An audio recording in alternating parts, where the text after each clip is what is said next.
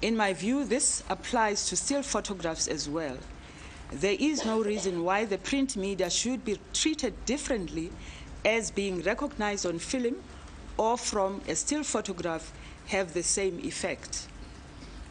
Before the trial began, the possibility of the objecting witnesses having to deal with the public perceptions as set out above may have seemed remote.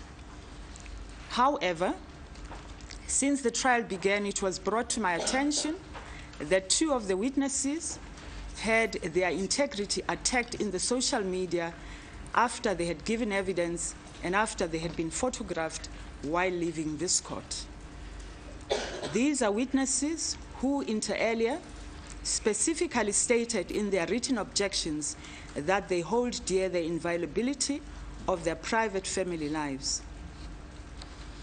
In the same way that this court has a duty to protect press freedom and freedom of expression, it also has a duty to respect the dignity and privacy of witnesses who have taken the trouble to come and give their evidence. Know more about your world.